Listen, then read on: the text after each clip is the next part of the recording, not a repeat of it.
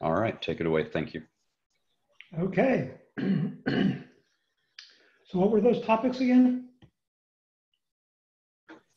I believe the topics are, well, let's ask Dan what he'd like to discuss this meeting, if he has anything in particular, and then Yulia's topic on invariants, and Alex's topic on reviewing proposals. Excellent. Okay. Dan. Yeah. Well, I know it's latest for Yulia, so I think it would make a lot of sense to start with her. Okay. Yulia. Right. I seem to be looking at the wrong agenda because I can't find Dan's topic. But I had posted on the agenda a link to the repository that I made, and I'll just post it in the chat here so that if anyone hasn't seen it listed on the message board, you can find it here. I summarized our discussion from last week here, and sort of sketched out shape for this. And I also listed the abandoned, I created two files, abandoned invariants and known invariants, just around what we discussed. In the abandoned invariants, I added the one that Mark mentioned. I didn't catch all of the detail there, so that's something that'll need to be clarified a bit. I just gave everything a little bit of shape. And in known invariants, I don't have anything yet because I was looking forward to this meeting as a chance for us to discuss known invariants. And what we can do is I can just listen and write them down, tag people with the with checking the invariants to make sure that they've been accurately recorded. And then ideally, I would like to present this at committee at the upcoming meeting so that we can collect more of them and discuss them at greater depth. How does that sound? Sounds good. Okay. So to kick this off, I want to bring up a comment from Jordan. Maybe I'll share my screen and then it'll be easier for everybody.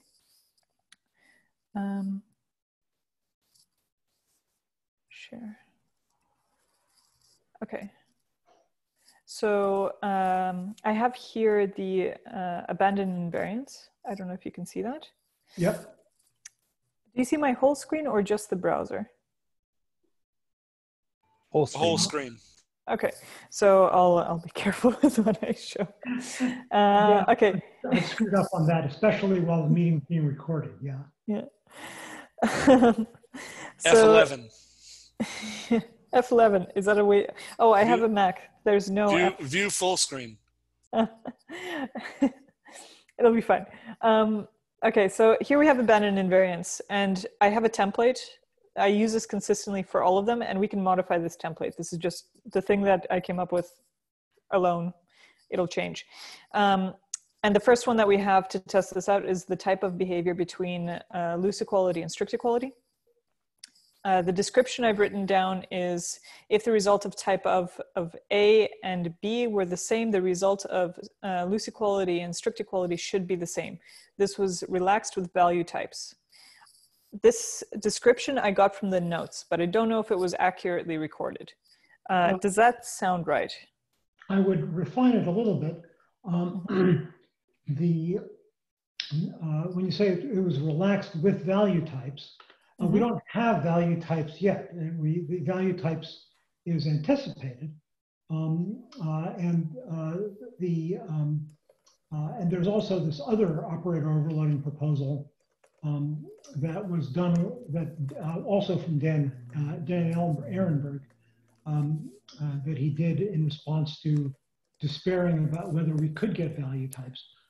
Both of those relax this invariant, but both of those haven't happened yet. So far, we have that invariant. This is on specification details. It was important in the ES5 discussions. Okay, so I'm going to rename this to loose invariants. Important in ES5 discussions. So I got that one. I would actually keep it abandoned and just because the thing that's important about it is it's that we're considering abandoning it. Right. There's no loose means loose sounds like it's approximate. It's not approximate. It's a cliff. Could I title this potentially abandoned? Sure. So Okay. we do have what some people have considered invariants that we've broken. Okay. I don't know if that's the same because we never agreed that they were invariants, which is part of the reasoning here. Script concatenation can always start with a comment and it will not affect things. The hashbang grammar changed that. There was argument on if we should allow comments in front of hashbang after we landed that change. Yeah, I would say that that is an example of an abandoned invariant. It was an invariant in the sense that it was a regularity that the spec obeyed. The fact that we argued about it meant that that we were aware of it and that some people were in favor of it. So it was an invariant that was a property of the spec that we decided to abandon. Particularly, its script concatenation can always have a comment added to it at the start without effect. Mm-hmm. Okay. That's no longer true. Okay. Suggestion, if I may. Mm-hmm. I think it might be wise to have a section in your templates for where these invariants existed and in what version of the specification. You have it partly in specification details, but I'm talking about a specific reference. It was here in this version. No, I think that's mischaracterizing the intention. What at least I mean by an invariant when I raised the whole topic are regularities that were true, that are true, even if they weren't written down. Much of what we're trying to do now is, part of the point of the current exercise is to get some of these things written down, but many of these things have never been written down. Like the thing about double equals and triple equals. I don't remember ever seeing that written down, but it was certainly an important part of the ES5 discussions. It's probably the meeting notes would be the only place they would have ever appeared. The thing about string concatenation is I would still say abandoned invariants in the title there, because it was an invariant. It wasn't a proposed invariant, because invariant means that it was actually true across the spec, which it was. So I'm wondering, I was also thinking of invariants as something people have defended, but I think both are true. I wonder if there should be a way to, because there are many things that are true about the spec and we may not be able to write them all down. We might not be aware of all of them, but there are certain things that have been defended about the spec. Right. So, so good. So we can narrow this to invariants that we're writing down because somebody cares about them.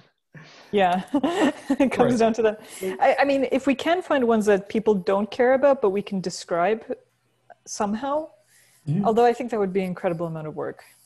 Yeah, so any proposal that modifies syntax is breaking what was previously an invariant.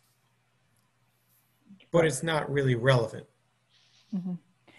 Yeah, I think we should be more precise in our language. I would actually propose that we say invariant is something someone has defended. I would say that that's an invariant. It's a regularity of the spec that someone has said is important for some reason. Okay. Yeah. It's not that has to have been in the past. It might be that they're saying it now, and as a result, we're writing it down. Yes, exactly. Okay. There's a related phenomenon, and I wish I could think of a good example, but I have a memory of having bumped into this, which is things which are normative in the spec, but largely observed in the breach, which are kind of fall under the heading of this goes along with this sort of the sort of common law. Well, this everybody knows X when it's not actually in the spec. Yeah. And some of these invariants are, well, everybody knows that this is an invariant, and some of them are, well, yeah, the spec says this, but nobody actually implements it that way. And once again, there's an effort to bring the spec into compliance with reality through editing. Mm-hmm. I'm not sure that belongs here, but it strikes me that these things are potentially related. We do have an issue with having informal knowledge spread across specific individuals in committee. That's definitely true. Because I think that, for example, this thing of everyone knows, it's everyone who can speak about that subject knows. And I think that's why it's so powerful to write this stuff down. We should get as much of this written down as possible, but that's definitely a secondary task that we need to do. Mm-hmm. Yeah, reach it. Right. So if anyone else has anything popping into their head as this is something someone brought up, they cared about it a lot, it's been broken, or we have decided not to pursue that. Are there any others we can list here? So I think a very painful broken invariant is that prior to the introduction of modules, in particular prior to the introduction of the import statement and the export statement, everything in JavaScript was generative, meaning any expression or declaration that created something, you could nest it within a function, and then it would create that thing each time the function was called. And that was a beautiful, beautiful regularity. It's the thing that allowed you to take anything and put it into an IFI.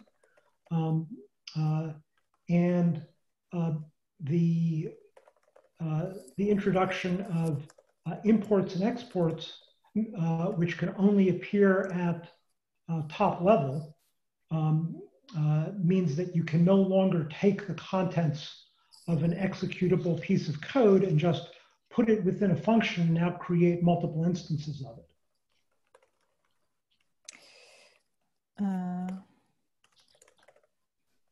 And this, there was a genuine trade-off there.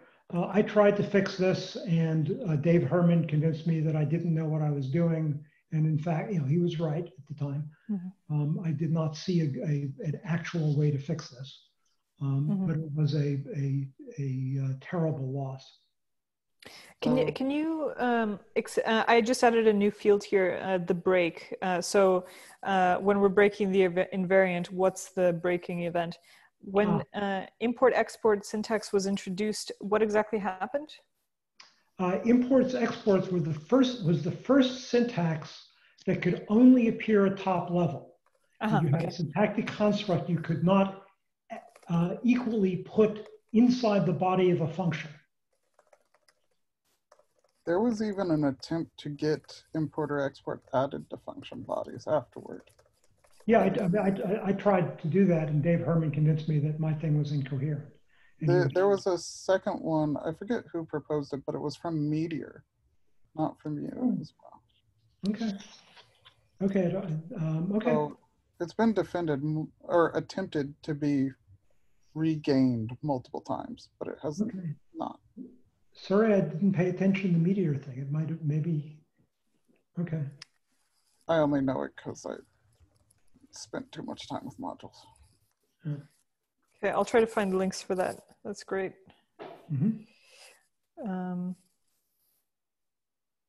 I need to find a title for this, but I'll come up with something. Expression consistency? I don't know. No, it's having a top level constructs or top lexical scope constructs. I'd say the real issue is that it used to be the case that everything was generative. It's the you know, the syntax is the means by which the invariant was broken, but the important invariant was that the things being created, anything that you can create, you can multiply instantiate, because that would be the effect of nesting it in a function.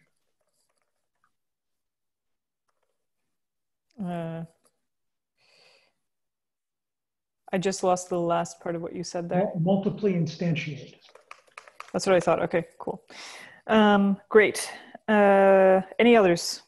Maybe if we can round it out to 3, and then we'll move on to the ones that currently exist, including Mark's invariant that was for discussion for Intel segmenter and aggregate error. I mean, a big one that people find surprising is the instance of operator change when we introduce the symbol for it. They found that instance of was a reliable way to do checking, and we altered that. Basically, every symbol we introduce has some level of breakage that we observably see, where libraries rely on behaviors. And we, by allowing them to be altered, break those. Okay, that's a good one. The one that's in the same category is the use of object.prototype.toString.call on something as a brand check. Once we introduced the toString tag symbol, we lost the integrity of that as a brand check. And then we've been slowly recovering the ability to do some brand checks over time using other primitives. But that used to just be a simple, reliable brand check, and it's no longer is. Okay, interesting. Very interesting. I'm losing a little bit of detail, so I'll probably ping both of you on this. I've also got another field here, the rationale.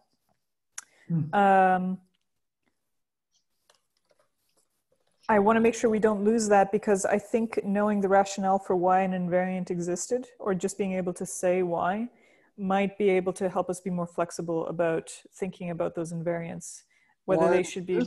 Or why it's in the current category, like abandoned. Why it existed, why it was important to have, why someone defended it. Okay, so why it existed, I want to be careful. The toString as a brand mechanism is a good example, where why it existed, I think, is not the relevant question. It's why was it useful? Because the toString thing, I'm sure, initially happened by accident. It happened simply without anybody having thought about its utility as a branding mechanism. But once it existed, people started using it as a brand check. And their ability to use it as a brand check was because it was an invariant, even though it was an invariant that originally arose accidentally. Right. Excellent. And I know for the comments one, it was an argument about insertion of license comments in particular. So now you need a more complicated parser to properly insert license comments. Okay, good. I'll also add impact then. How far back do we want to go with this? I am very open, because I think this is also an interesting research project to help us understand how we've made concessions over time. I am more interested in the immediate last couple of years since ES6 to help us orient discussions today. That's also why I want to move to ones that are currently under discussion, but I think it is useful to fill this out. Yeah, my memory goes back very clearly to ES5, so it's natural for me to think to go that far back. I think it is, and I will say I think it remains useful to go back to ES5. I simply can't contribute with regard to history before ES5. Sure. Yeah. I was thinking in particular about about the significance of introducing getters and setters. You know, accessor properties were a really big invariant break. So actually, let me speak to that a little bit because I was there. That was part of ES5, and the ES3 as a standard had no accessors. However, 3 out of the 4 browsers, all the major browsers other than Internet Explorer, had accessors. They had it through the Dunder define, what was it? It was like define getter and define setter. Yeah, that's right. Define getter, define setter, lookup getter, lookup setter. There were these Dunder properties that are still de facto present on object prototype. So in ES5, we took the rule that anything that was true in 3 out of the 4 browsers was a strong candidate for codification into ES5.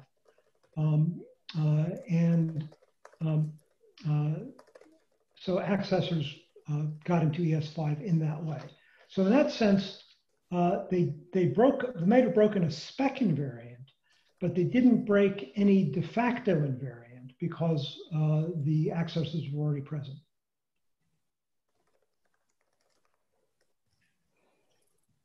Okay, let's move on to the current ones. Okay. So that, because this is a conversation that's going to take place over a long period of time, I suspect. Right. I'm just going to commit this. I can say the expectation of concatenatability of scripts goes back to, I think, Dean Edwards's Packer, which I think was around 2005, maybe a little earlier. Mm-hmm. This was the earliest bundlers would effectively just concatenate and minify. Right. Okay, let's move on to the known invariants. And I want to start with, I have here clarifying the hazard of prototype accessors for internal slots. Mm-hmm. And okay. let's start with that one because that's what started us talking about this. Mm-hmm. So I'm going to coin a term, which is an exotic internal slot. So we already have in the spec the terminology of exotic versus normal objects. For the normal objects, there's a set of slots defined as the slots that normal objects have. Any slot that is not in that set, I'm going to go ahead and define as an exotic slot. I need terminology for it. Can you repeat that? You define it as any slot which is not within the set of slots on a defined ordinary object. Was that right? That's correct. There's a set of slots that the spec defines that as the slots that ordinary objects carry. Any internal slot that is not in that set, I'm going to go ahead and define as an exotic slot.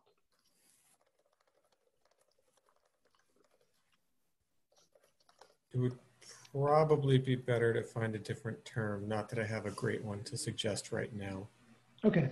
Yeah, I'm happy for it to be a different term, but I need to make a distinction there. Right. Understood. Right. Certain members of the committee really balked at the concept of this being exotic. Okay. Yep. Okay. Yeah, we just need to know what it is for now, and we can. Yeah, it works totally fine for this discussion. Like, yeah. Agreed. Okay.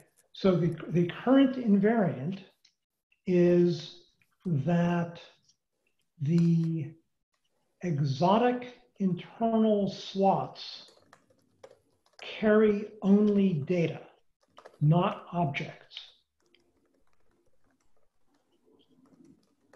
Mm-hmm. Can we be more specific about data? Are we talking about primitives here? Yes. Okay, let me write that as primitives. Okay. And that's the invariant, right? That is the invariant. So there are knock-on effects to this, right? Yeah, and the knock-on effect is hard to explain, which is why it's taken me a while to put together a presentation on this. There's Caridi is not here in this call. No. I don't. Yeah. Okay. Richard, you work with Caridi, right?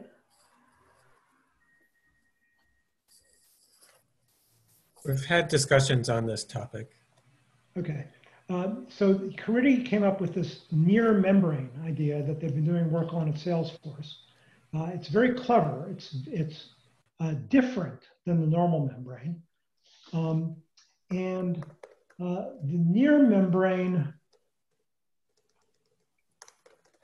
is trying to make objects that are on the other side of the membrane seem to just be regular objects within this realm.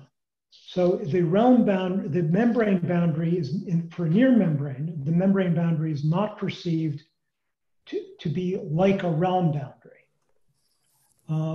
And that's a different form of transparency than the normal membrane transparency that I've been defending over the years. It's one that until Caridi walked me through it, I didn't actually believe it was possible.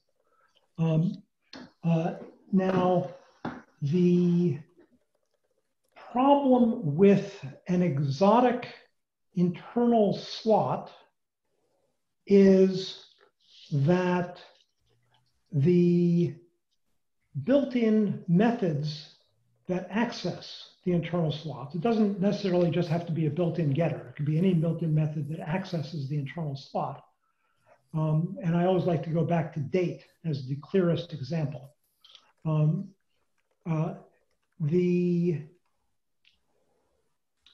that method is applied to a proxy for a date, the proxy itself does not have the internal slot. The target might very well be an object that has the internal slot, but the proxy mechanism purposely does not punch through to the target. And the result is that that the date object, for example, that whatever object it is that carries the internal slot, fails to act like a near object. The fact that you're accessing it through a proxy breaks the illusion. And then you can do this rather painful monkey patching of all of your primordials, which is also what Caridi came up with, so that you can replace, for example, date.prototype.getFullYear, just replace it on the prototype in a system that wants to support near membranes, replace it with something that's in bed with the near membrane mechanism, such that when it's applied to a proxy for a date, where the proxy is part of a near membrane, that the new primitive, the get full year that was introduced by the monkey patching, detects that because it's in bed with the near membrane implementation. It can then emulate the original behavior by applying the method to the target rather than the proxy. So this is complicated and weird. And every time you introduce a new internal slot, you can only preserve near membrane transparency by this monkey patching.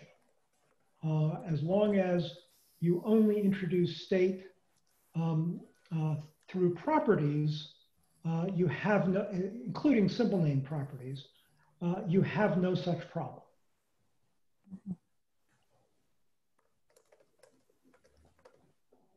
You said using simple name properties, you don't have such problem, right? Right. Any state introduced by properties, including symbol name properties, does not have a problem. Using symbol name properties. Yeah, okay, so right. But the way that I've started thinking about it is that a value that you can get a handle on that can access exotic internal slots is a superpower. So so now we're moving to a second layer. So there's two layers to this invariant. One is that internal slots are painful for proxies, just in general. And now they're painful for proxies in general because they're not transparent through proxies. Proxies are unaware of them, but usually they don't break practical transparency of membranes. In the case of near membranes, they break practical transparency. But this is true for just introducing exotic internal slots in general. Then I'm going to take the second step, which is why the internal slot holding objects is a different category of danger than an internal slot holding data, which is if the internal slot holds data, then this weird monkey patching you need for near membrane transparency,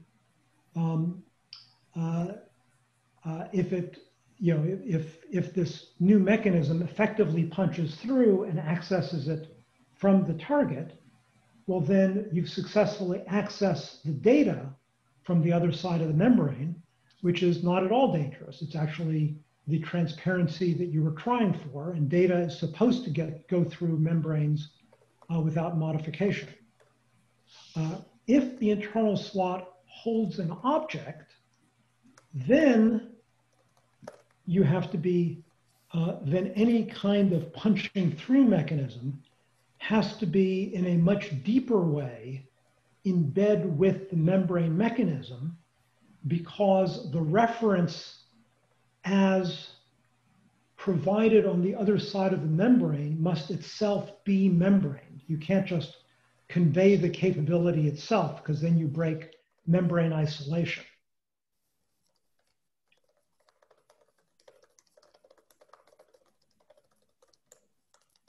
And the reason why this isn't fatal is that you already have to do this complex intervention to create near membranes. The complex intervention can be made more complex in this way, but it's a cost. And it's a cost not just in complexity, it's a cost in potentially breaking security if you make a mistake at something that's already complicated.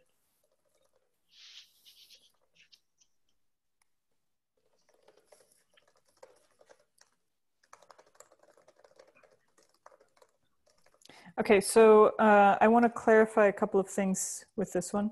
Do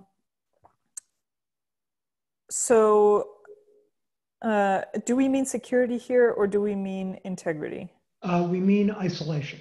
Isolation. Or separation. Okay. Separation is actually a better term for membranes. Okay. Okay, and so this second half, this is the trickier bit of this. Actually, before we get into that, I want to get a better definition for near membrane. If we have a definition written down somewhere for near membrane, I can pull it out of there if you give me a link.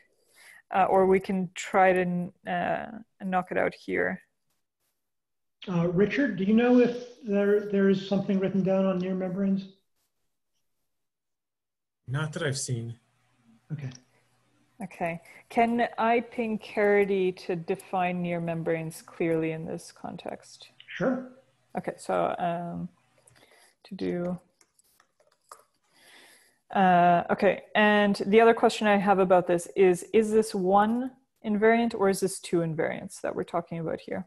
So we already have exotic internal slots, so there's no invariant that we don't have them. But it's one of these things where each one introduces more pain. So there's a preference. I wouldn't even say it's a soft invariant. It's just a preference to try to avoid them. Let's add another category. What's a good word for something that you avoid? Landmine? Yeah. Okay, good. Okay. So this is a known landmine. Okay. So, but there's another one that's related. There's a more important point there, which is that it is a known landmine in the sense that people know about it, and we would like it to be known in the sense that it's written down somewhere, just as you advocated writing things down in general. Yep. Okay. Now there's something that's also about exotic internal slots that's actually more important than the thing about avoiding, about the more important than the data versus object distinction. But this one is a soft invariant because we have a few violations, and that is the soft invariant is that methods or accessors that access exotic internal slots only access them on their this argument.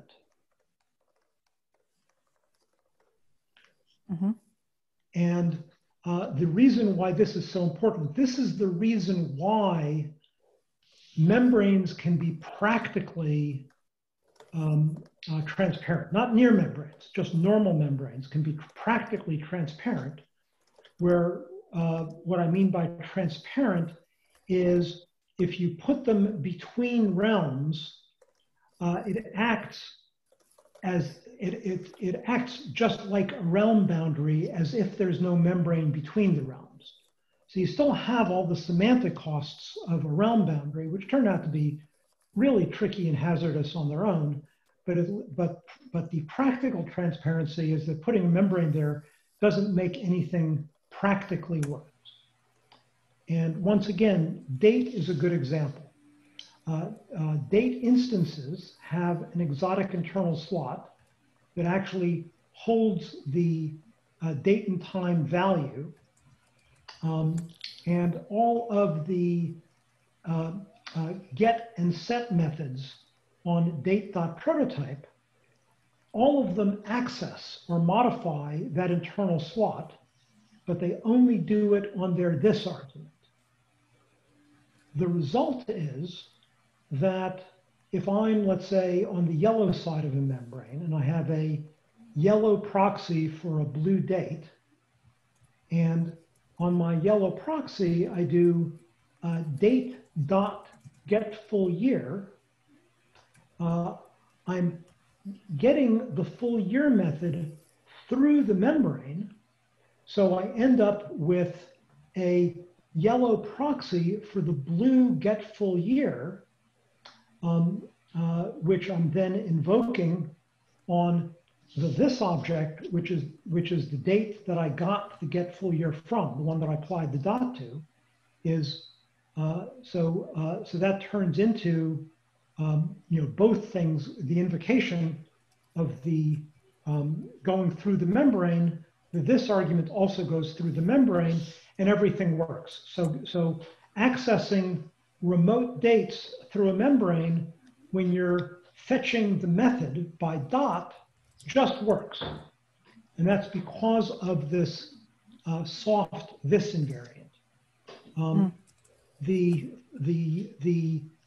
thing that's not transparent, even with this invariant, and which is the reason why I keep introducing the practical versus truly transparent distinction, is if I do in the yellow world date.prototype dot get full year dot call, and I apply it to a yellow proxy for a blue date, that will work across a realm boundary, but will not work across a membrane boundary.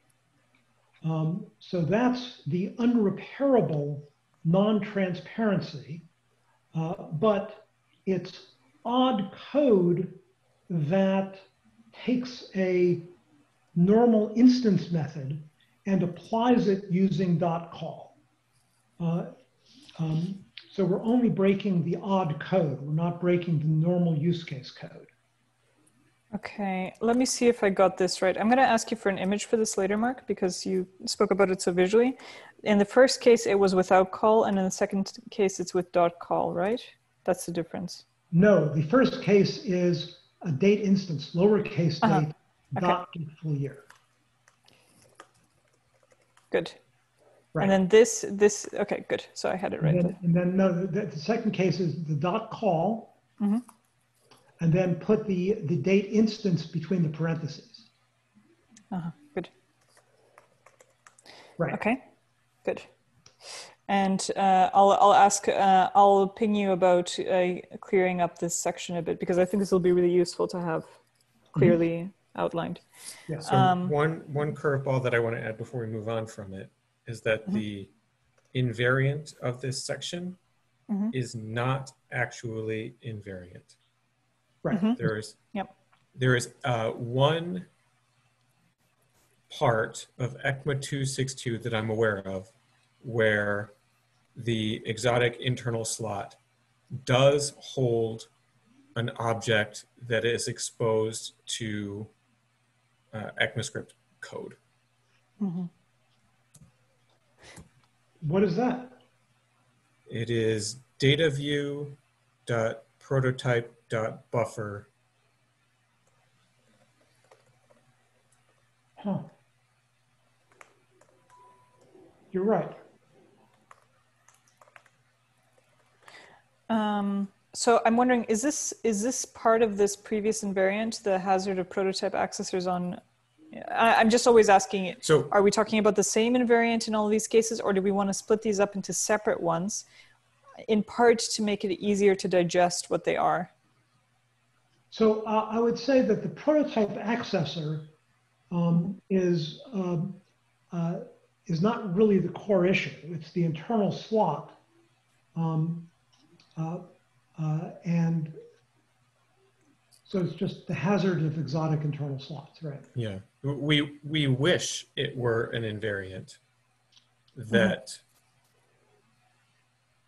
no exotic internal slot contained something, it contained a non-primitive value exposed to running code. And it almost is, but there's at least one exception. Right, right. Okay. And then the other invariant that I was just explaining about built-in methods only access internal slots from this is also a soft invariant. But in this one, the exceptions to the soft invariant are very interesting because the exceptions actually preserve practical transparency. Okay, 1 second, because it's a separate invariant. I want to put it separately. We might put headings in here and do other kinds of organizing of the information. Okay, so this is a separate invariant. So I'm going to turn this into description here. Yes. Okay, can you repeat what you just said? Yes. This one is also a soft invariant because there are a few violations. However, the nature of those violations preserve practical transparency in interesting enough ways that they're worth walking through. And I'll just enumerate them right now. We can walk through them offline or now if anybody wants to discuss them. So one is that the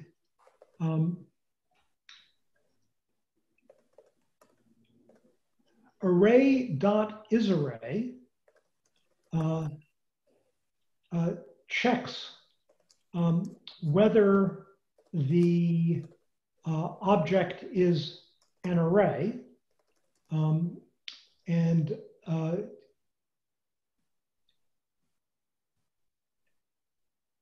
but we specifically, because it's checking a non-this argument, that one we specially made punch-through proxies.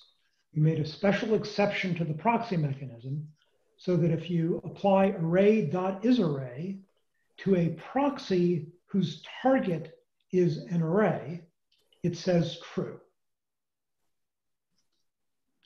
So in that sense, you could say that the larger invariant is that if a built-in accesses it on a non-this, then the built-in also, when given a proxy, somehow approximates its normal behavior.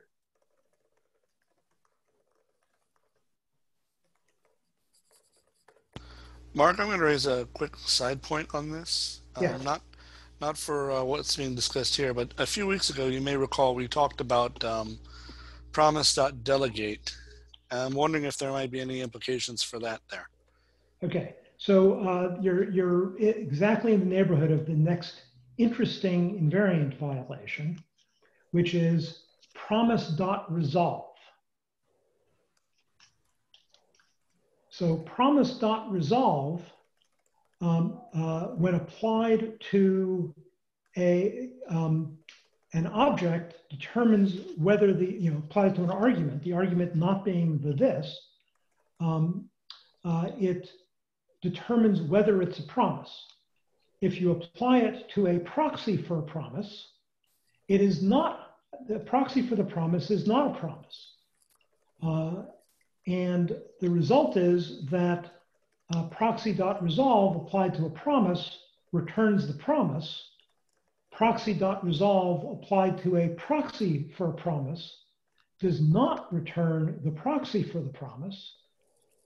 But because the proxy for the promise is thenable, it falls back to the normal thenable assimilation behavior, causing it to practically act as having preserved the promise behavior of the proxy promise. So this one was fortuitous. This one, I only noticed it after the fact that promise.resolve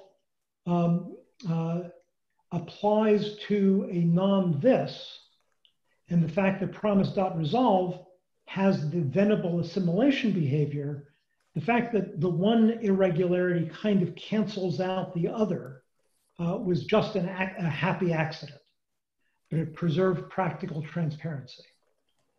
Or at least it will until promises are able to pipeline messages, right? Yes, that's correct. Okay, I don't want to slow things down, but you might want to list as maybes, promise.reject, promise.all, promise.race. I don't know if we want to spend any more time on those. I mean, we're already at 2 o'clock here. Yeah, we might want to cut this short because we have talked about it for an hour. Okay. But I think we should pick this up again, and you should all feel totally free to edit this set of documents on your own at any time. I can also give you commit access, so you can just write whatever comes to mind. A couple of things that I want to do, maybe we can do a second round of this, is really clearly define the rationale for these things. Like, why do we want to maintain membrane practical transparency? Because of, and then like the goal that we're trying to achieve, which is to maintain separation or yes, isolation between components, for example, or maintain the capability for that to happen. So, yep. Good. Yeah, Good. let's pause here, and then I'm happy to give other people airtime. Okay. Dan, I think you're next. All right. Yeah, I have a kind of fun little thing that might be a nice little break between this and the TC39 things. I had a project where I was here, let me gather it and share screen. So here, yeah, I should set up screen sharing first.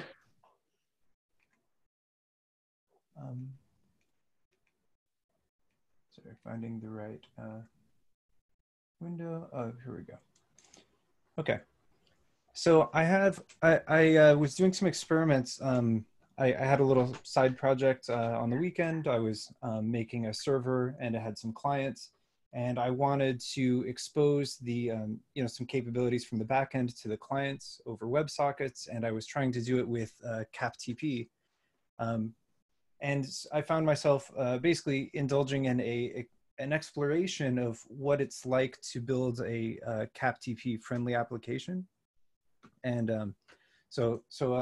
unlike the conversation we were just having, I think we were really looking at what are the constraints of the language, how clear can we make a membrane. Here I'm really just looking at what can I practically achieve with modern JavaScript in terms of having a framework that is very friendly to a CapTP type architecture. So the goals that I had were that the controllers or components would be easy to distribute across different processes, but it could either be distributed or any given aspect would be easy to delegate. And so coding locally or remotely should feel the same. And so, yeah. Yeah, so I'm going to want to unpack the feel the same a lot, because the CapTP was designed for half of that. Right. Yeah. Right, because CapTP is, of course, a completely asynchronous interface. Right. Yeah, it was designed so that if you treat any object that you're treating as remote, if the object happens to be local, everything should work. So, but if the object is local, you can access it synchronously. And if you do access synchronously, if you take advantage of its being local, then if it's actually remote, it will not simply work. So we're only trying to do network transparency in one direction. That local objects should have all the powers of remote objects, but remote objects can't have all the powers of local objects. Right. Yeah. That sounds right and reasonable. And yet, for the purpose of this experiment, I think I was going for be the same. Like, could I make a local environment where I was comfortable enough in it that I could take a controller and pass it directly over the network membrane and continue operating in the same way. So that's the experiment here. So I hit upon, so I've got another little document where I was documenting kind of the constraints of CapTP, right? Where today all records have to be, all references passed over CapTP have to be either records or interfaces. So records being totally static value objects, interfaces objects whose children are only functions. Mm-hmm. And so that was quickly the thing that I hit. So I found that I couldn't pass most objects over CapTP because of this interface. And so I was experimenting with what would a JavaScript object model look like that was very friendly to its models being passed over CapTP. And this means that pretty much every object needs to be an interface, and it can only expose its records by getters or something. So anyways, what I came up with is something. Oh yeah, here it's a little GitHub repo. It's called Caputi right now. It's very much just a toy. But you get this grain function, and you wrap it around any given JavaScript primitive, like a string or a number, array, or an object, pretty much anything that is synchronously available normally. And it exposes an interface that, I'll zoom in a little bit more. There is a notion of a read-only one where it has a get or subscribe. But if it's yours, by default, it actually also gives you the ability to write, which includes a set and a there function. And so you get this setter and getter, setter. You get setters and getters, and then there's also a function for just making it a read-only. The there is an idea from Mark where you'll see that it, well, here, I'll get to there in a second. It also has a notion of getting exclusivity, because if we've got multiple clients who might be operating and performing logic on a remote value, they might need to get an exclusive claim on that value so they can update it. So basically wrap some mutex around everything. So you can get a couple of values, mutate on it, and then release your mutex. And then I added a there function, which uses SES under the hood to give you a context to perform synchronous operations in the remote context of the value. So this works the same whether it's local or remote, because it's going to return a promise, but it's going to go up to the server where this value is. It's going to, yeah. Just the there function does not look like my there function. Have you seen my there function? I haven't. I was totally improvising it off of a verbal description you'd given once. Okay. I would love to hear how you would design it. Okay, I'll actually find it and post a link in a moment. Cool. Yeah, that's great. Yeah, this is totally an experiment and like a jumping off ground to just explore what a CapTP friendly programming environment might look like. I also made a component for a grain map, so you can set multiple values on this, and then a key distinction of it, so it has setters and getters, but it's there also makes each of those values synchronously available within it, which is, yeah, maybe that's totally crazy. But that experience felt so good that it started making me think that ideally you could have assets or resources from multiple different remote servers, and you could have a notion of calling there on them, which would just basically, ideally, this would get locks on both of the values in some trusted environment, and then give you a place to perform that atomic operation. But you get to program it within this block as if they were synchronously available. Yeah. Anyways, that was basically the experiment. Just kind of wanted to play with CapTP. Wanted to have a very JavaScript first, kind of isomorphic environment to make a project in. So very curious to hear any feedback. I have one thing that struck me is you've got this get exclusive thing that it seems like what you're trying to control there is interleaving.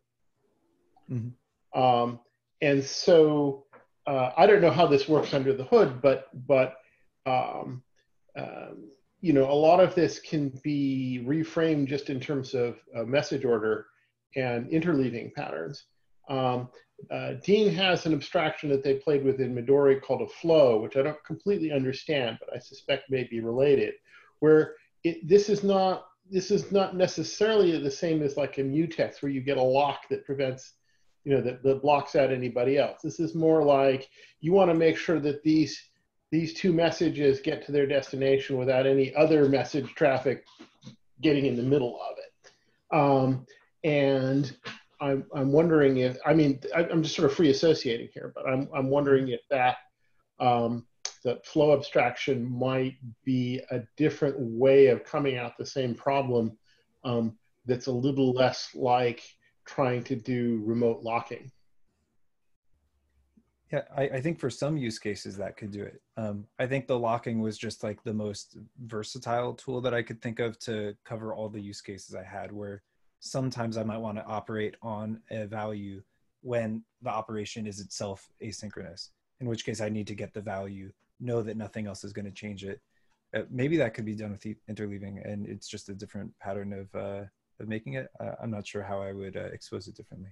Well, the thing is when you get if you've got a thing that supports promise pipelining, getting a value means getting a thing that you can send further messages to, and so really, if you want to do something on that value, you just want to make sure that there's nothing else that got in between you. Right. Yeah, actually part of this was inspired by some experience where I was trying to do promise pipelining where I wanted to involve a value that wasn't a result of the pipeline. Like promise pipelining, you can operate on the returned value of the next one, but there wasn't a good way to, that's one of the things that Dean's flow abstraction specifically is intended to deal with. And like I said, I don't completely understand it, but next time you're talking to him, you might take this as a topic to chat about. Yeah, great. So my reaction is this is kind of, ironically going against the grain of the computational paradigm that CapTP was built to support. I mean, the computational paradigm of communicating event loops, it's really not trying to do this. What this looks like with the get and set and the get exclusive is more like shared memory. That you've got remote locations that you're updating or reading, and then you've got semaphores or mutual exclusion locks for coordinating multiple updates. And I mean, it's interesting that you can, that's obviously, it's a well understood, well-trodden computational paradigm for concurrency. And it's interesting that it codes so straightforwardly into CapTP, but it's really very foreign from what CapTP was meant to support. The idea is that the interface objects, the interfaces should not be getters and setters, that they're not designed to be getters and setters.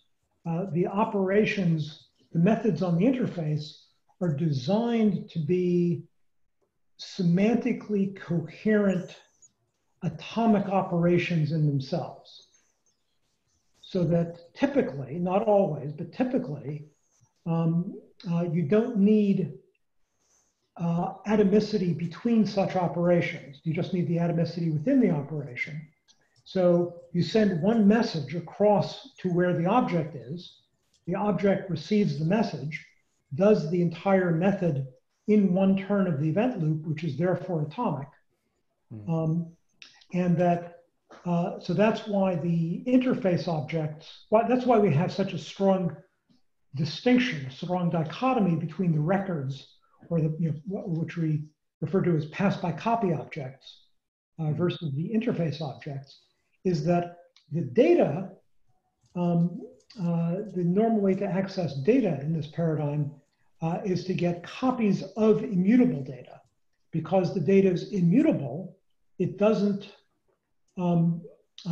deviate.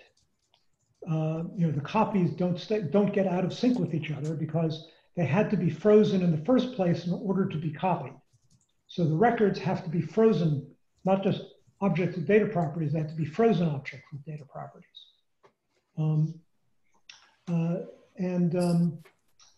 the result is that we never find ourselves doing any kind of classical distributed mutual exclusion or classic distributed atomic transactions. part of how we came to the paradigm back in the E days is the idea that the VAT is the unit of atomicity, and that VATs are coupled only asynchronously. So you should organize your computation so that anytime you need atomicity, you only need it within one VAT. Yeah, one of the things I'd add to that, I like the way Mark framed it in terms of not thinking in terms of getters and setters on state, is just in general, the object idea should not be framed as there's some state over there and I'm going to manipulate it by remote control. Because in a distributed system, what you end up having to do is you end up having to keep your own local model of somebody else's state when it's in fact the other thing's job to know what its state is. And what you end up doing there is you end up building in a bunch of coupling with how something is structured internally that's really none of your business, because it has made all of its internal structure part of its published API.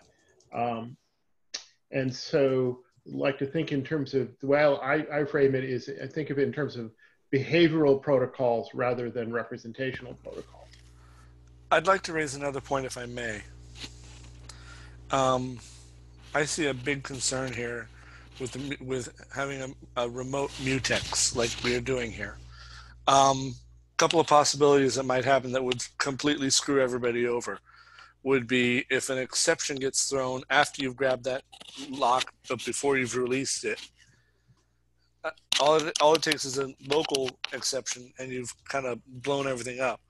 The second would be if the engine underneath crashed or the tab was closed or things like that.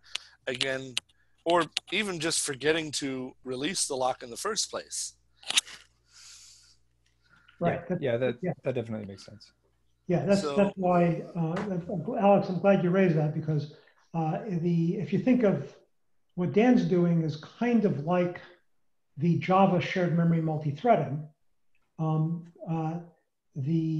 Java used to have this thing called thread.stop, and they deprecated it, and they strongly deprecated it, and really wanted people to stop using it because any object where the thread held the lock on the object, when you stopped the thread, those objects would just stay locked forever, and there was nothing you could do about them.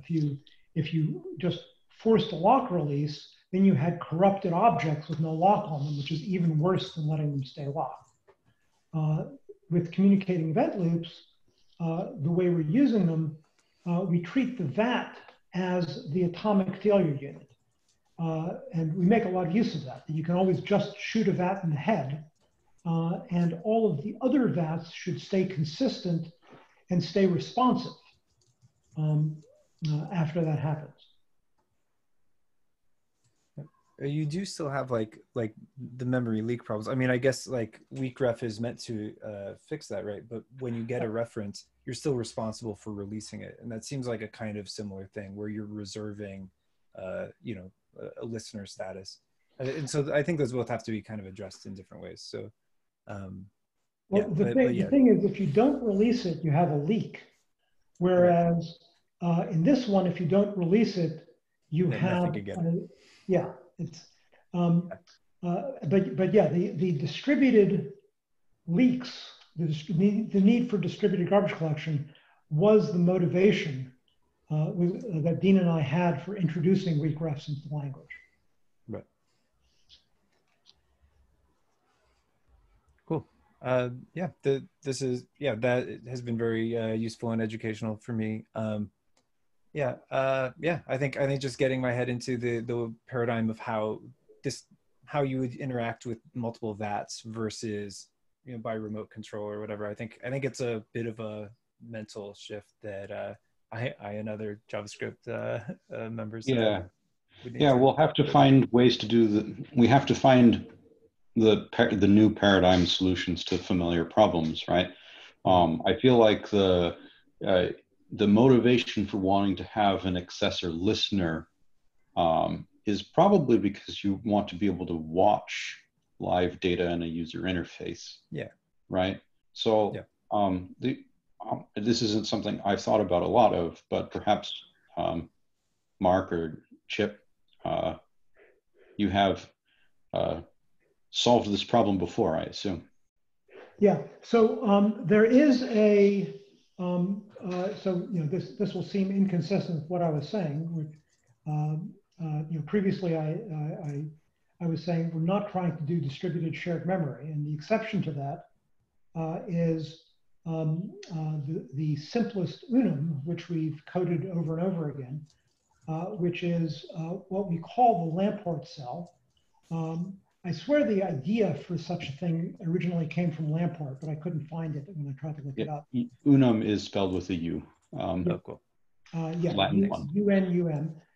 Unum is Chip's coinage, and it's a much more general idea than the particular use that I'm making of it. But the idea with a Lamport cell is that you have an object that acts like a memory cell. It has a get and it has a get method and a set method. But when you pass it through future CapTP, CapTP enhanced beyond the CapTP we have now, and this requires enhancements at the CapTP level. You can't build it on the outside. This is a third category we call pass by construction, where it's the original object that contributes the code or contributes instructions that says how to construct its remote presence. So the remote presence is supposed to act in some ways like the original object. It's a we also sometimes call it a shadow of the original object. And the degree to which it is like the original object is up to that object itself. It's up to the designed unum nature of the object. In the case of the Lamport cell, what we're trying to achieve is eventual consistency. So the shadow would have a synchronous get method.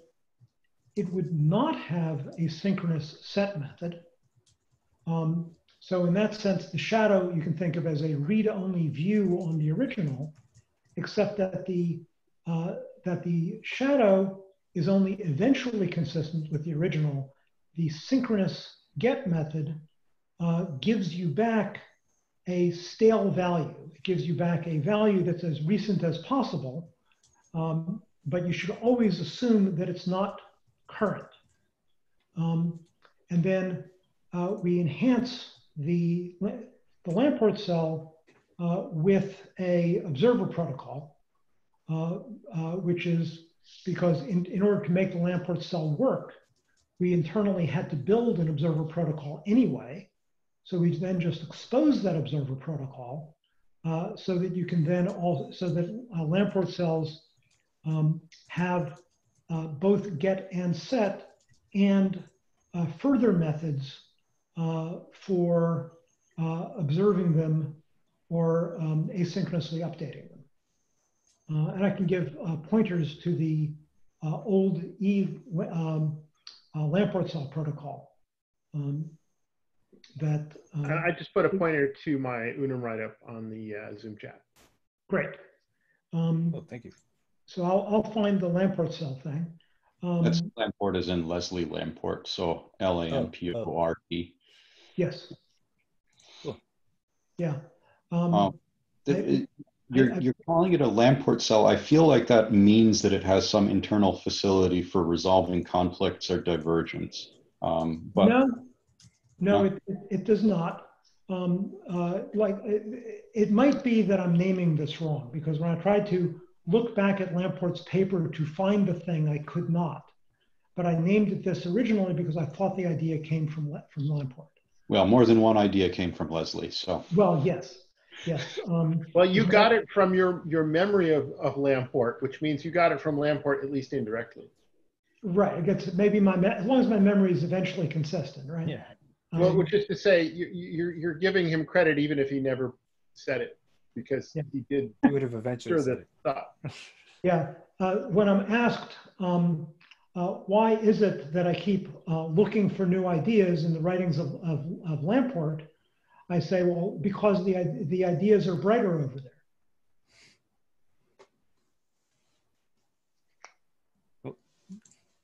Oh, the lamp. Yeah. Lamppost. All right. Well, I'm sold. I'll be looking into his writings. Okay. So in any case, I do want to revive this for modern CapTP. And I think I want to revive it separately from trying to revive the general UNIM model. I think this one is actually worth building in directly as a special case. And this special case, Michael Fig and I came up with a very nice packaging of where the special case appears, which is we want to be able to, when declaring that an object is an interface object, to actually contradict what I was saying earlier and be able to declare that some of its properties, some of the properties of the interface object should be treated as eventually consistent data properties. So when you get a remote presence for the interface, you can remotely send methods, your method calls, but you can also locally access the declared eventually consistent data properties. And that those are behind the scenes perpetually being updated to be recent.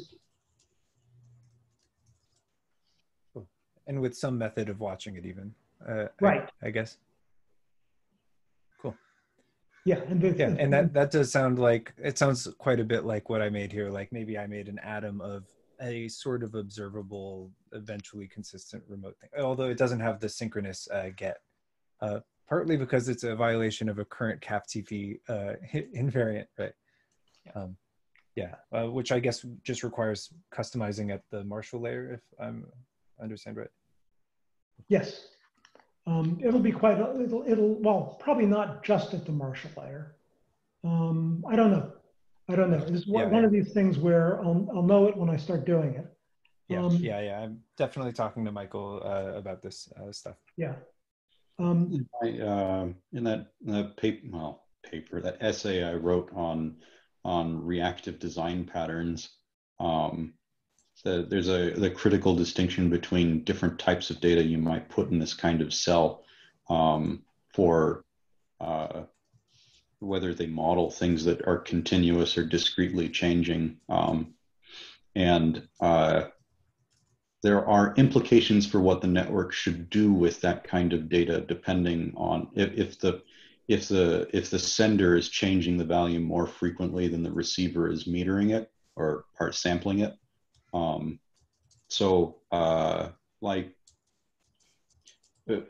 It would be good to have the network layer aware of the domain of the value so that it knows whether it can drop data or whether it should be pushed or pulled. Right. The idea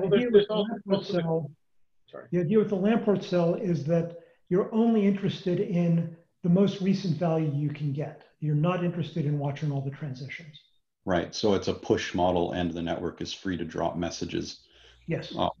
Can we go back for a moment? In particular, you don't care about the history, the complete and accurate history. You just care about what the world is like right now. Could we go back to the potential problems? I just realized another one. If you're asking for a mutex, what's going to happen when that mutex when that request is denied? In the current state of this application, I believe it waits for current outstanding mutexes, but it's a very naive interface right now. I think that individual implementations would have to have some kind of unlocking procedure. But yeah, right now it's a naive wait your turn in line kind of system. Yeah, that's the other thing. The Lamport cell still has no distributed atomicity.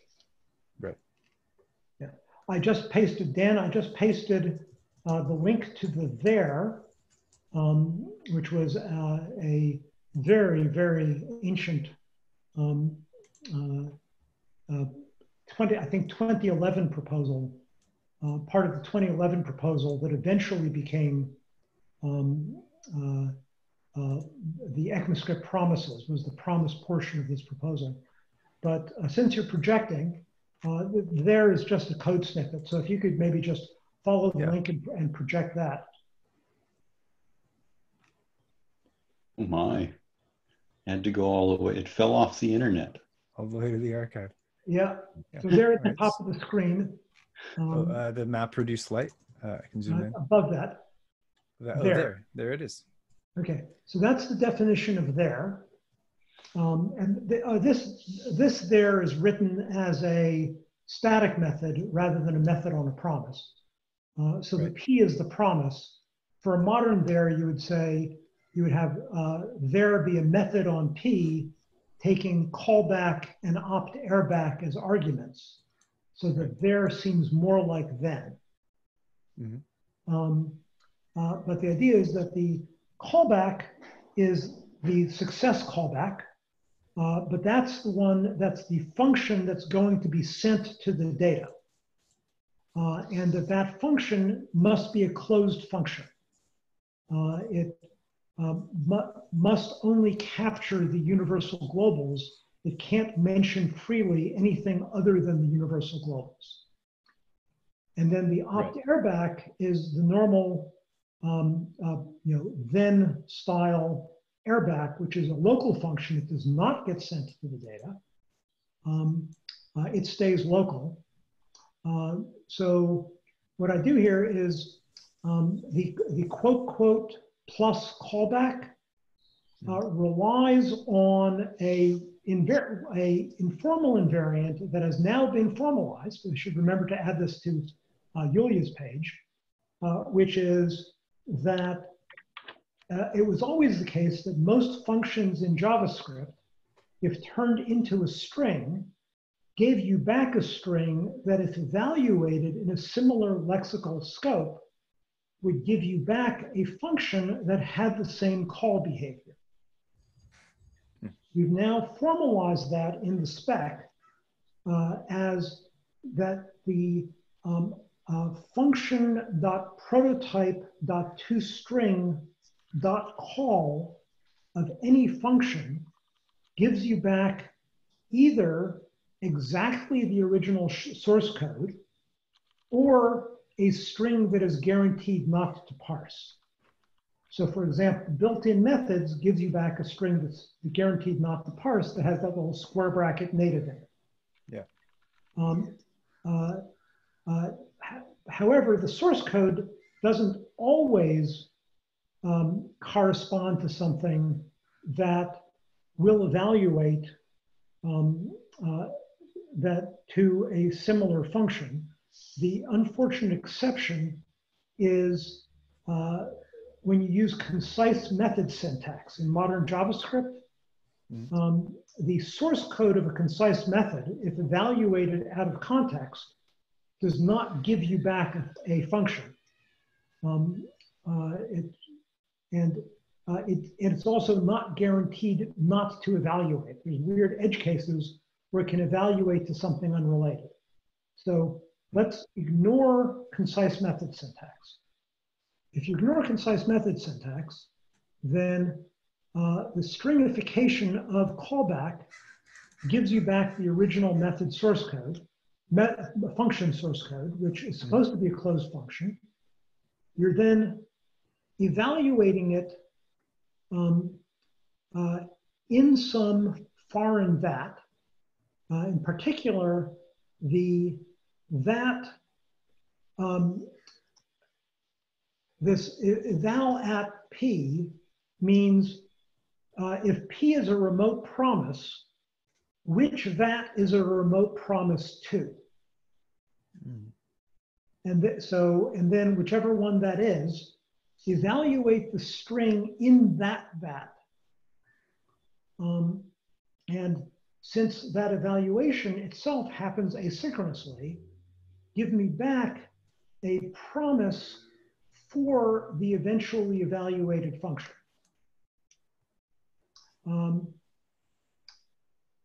So then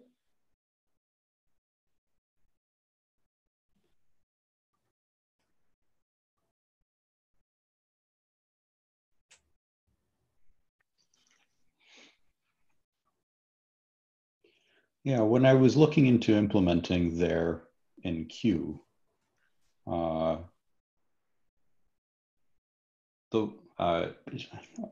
Dan, are you familiar with how, what are you calling it now? Handled promise? Yeah, yeah, I am. The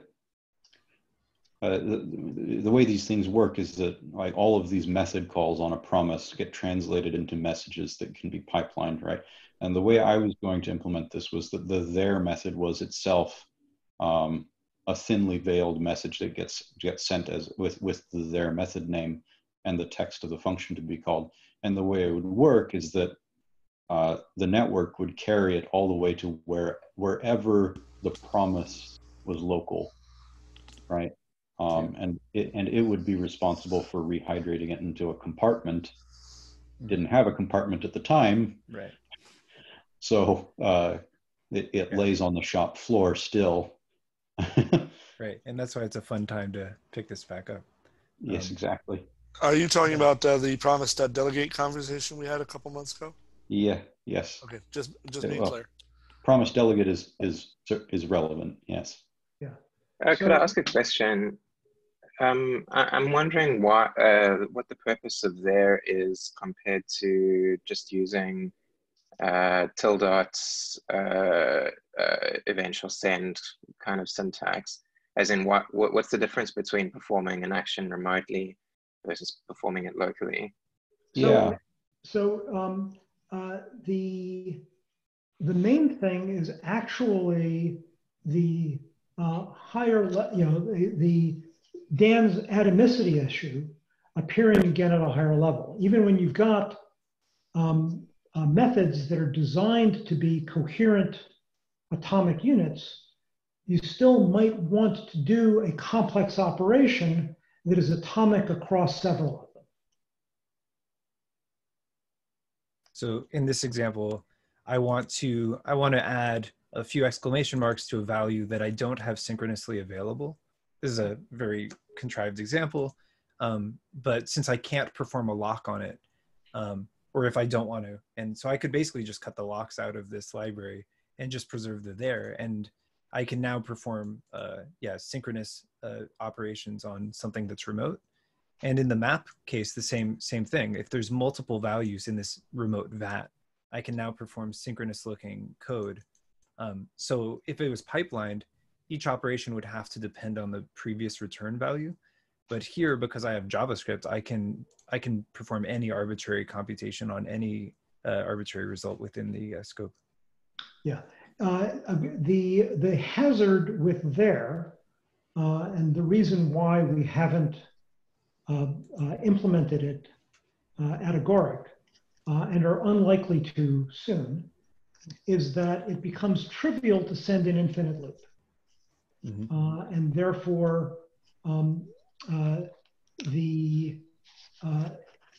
there should only be available between VATs when each VAT is willing to execute an infinite loop on behalf of the other VAT. Right. And sometimes, in particular with engineering we're likely to do around gas, the infinite loops become non-fatal, but it still becomes a very easy way to induce pain. Right. Yeah, but it's very exciting to add metering around something like this. Yeah, for sure. There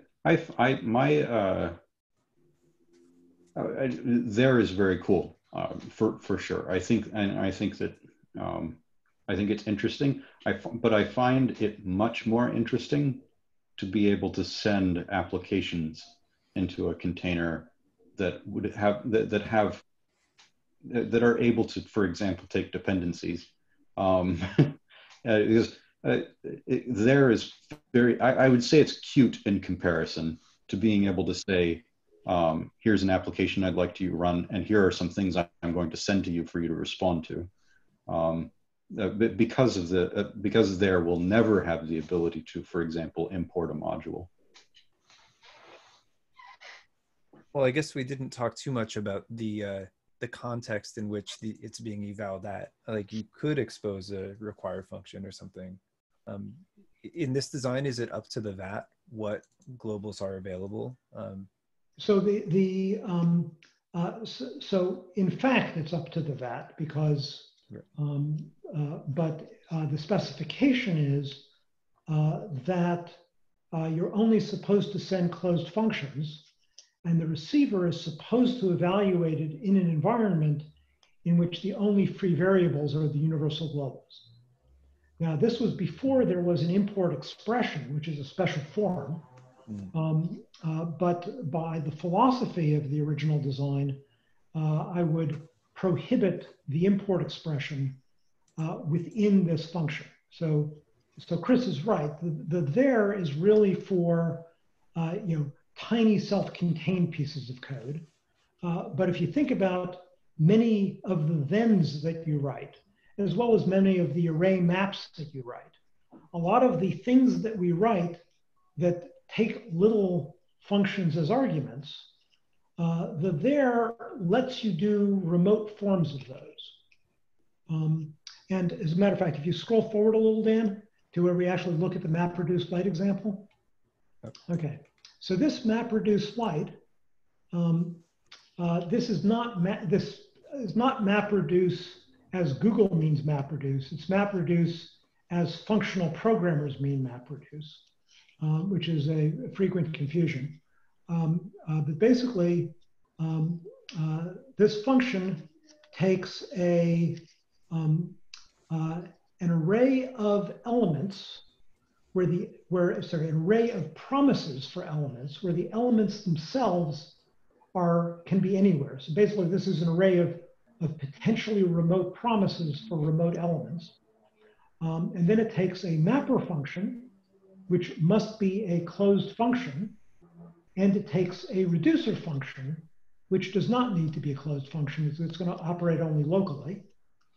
And it assumes that the reducer is associative and commutative so that it can reduce in opportunistic order as answers come back, rather than doing a left to right reduce. And of course, to break symmetry, the reduce has an initial value. So what this does on the there that you see buried in there sends the mapper to the element and gets back a promise for the mapped result.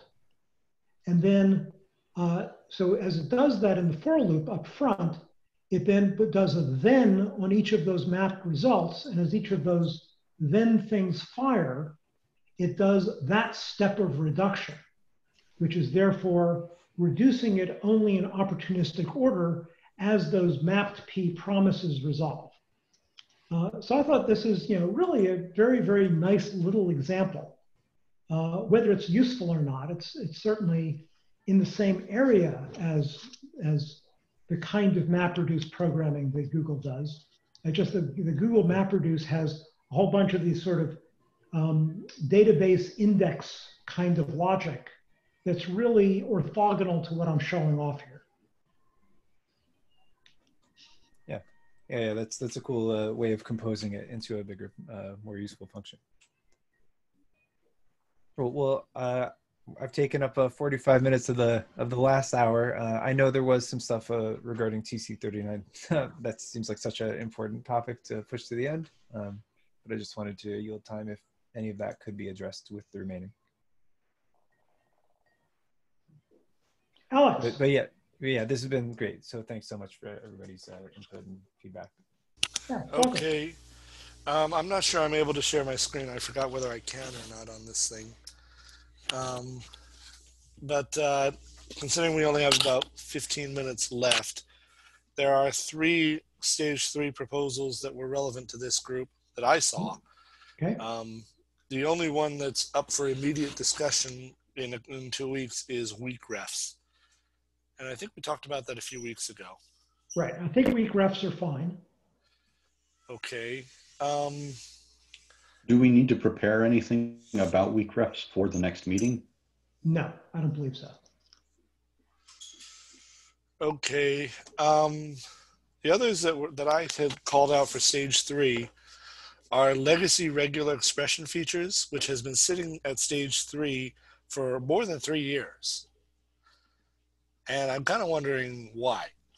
Oh, the reason is that it's, who are the champions on that proposal?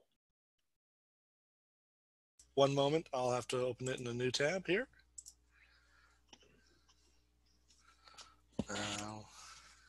Make that 2 moments.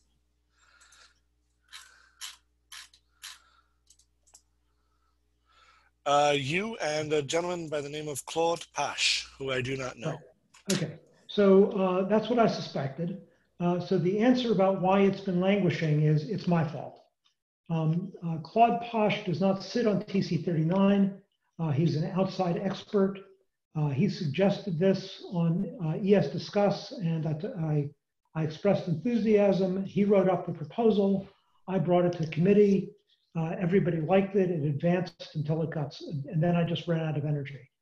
And I just haven't gotten back to it. It's all of the JavaScript engines conform adequately with the proposal that the need I had to ensure conformance is met. No one's going to deviate from this proposal in a way that's dangerous to us. And the result was it just never got back to the top of my priority queue. Is somebody presenting it at the upcoming meeting for advancement? No, this is just something, like I said, I saw it had been there forever, and I figured. Okay. Yeah, so I would like to see it advance. It's still not coming back up to the top of my priority queue. It's way down on my priority queue. But if anybody else wants to volunteer, I will certainly do what I can to help you out from the side.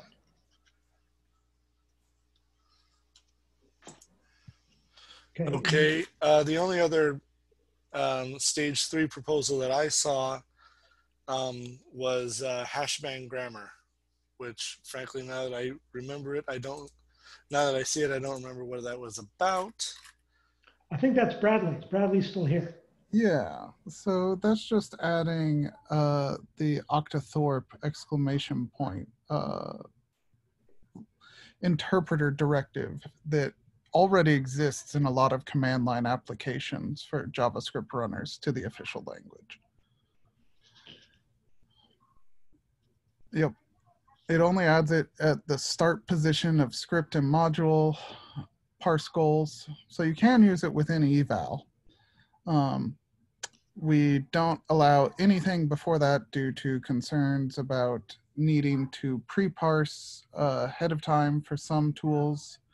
CSS had a similar problem in the web, and there are also concerns about security and the ability to accidentally inject things like a license comment affects how the program runs. What about a function body?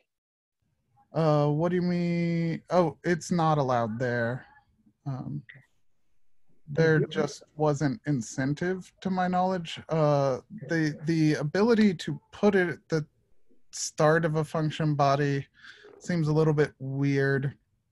I'm just thinking about the function constructor, where you're still giving it effectively an evaluable string.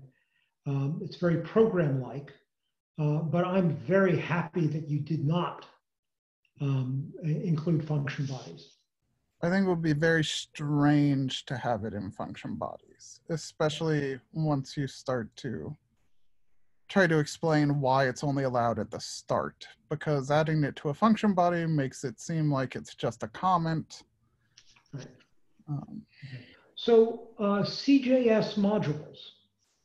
CJS modules are processed by Node by wrapping them in a function header and trailer. Oh, CJS has a actually slightly altered grammar. We do pre-processing on source text for CJS. It's not just a function body. Including stripping that, we do some stuff with the BOM, the byte order marker, and things of that nature that are not strictly in the ECMAScript spec itself. Okay.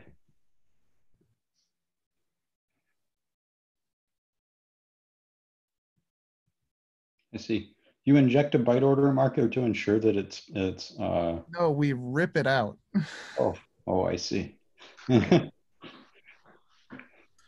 Okay. The only other things, that's it for stage 3 stuff. Stage 2 had 3 things on it.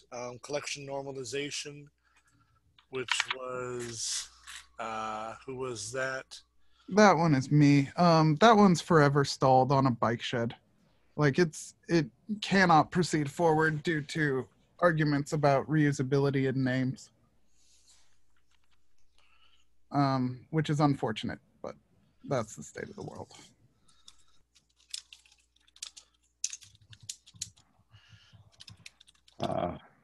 Cool. Upsert. Who wanted to talk about Upsert today? I'm just saying I was going to add it to the agenda. I think we should defer that for another meeting because that sounds like a much bigger conversation. Well, what is it? It would insert if missing or update a value in a map. So essentially it's similar to method is missing. Got it. But for collection types. Okay. I need to step away for a moment. Oh, well, let's wrap it up then. I'm going to stop recording